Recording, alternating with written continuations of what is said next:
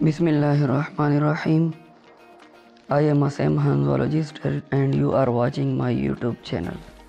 Today we will discuss about a retropulsion test for Parkinson disease. Welcome back to our channel where we bring you valuable insight into the world of neurology. Today we were diving into the retropulsion test and its significance in diagnosing Parkinson disease. But first, let's understand what Parkinson disease is and why early detection is key. Parkinson is a progressive neurodegenerative disorder that affects movement.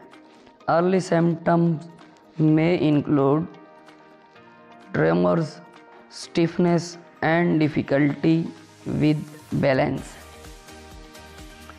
During the test, the patient stands with their feet together and eyes open, while the examiner gently pushes them backward at the shoulders.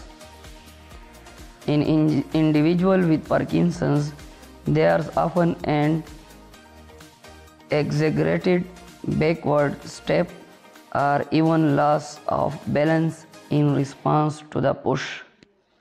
Thanks for watching.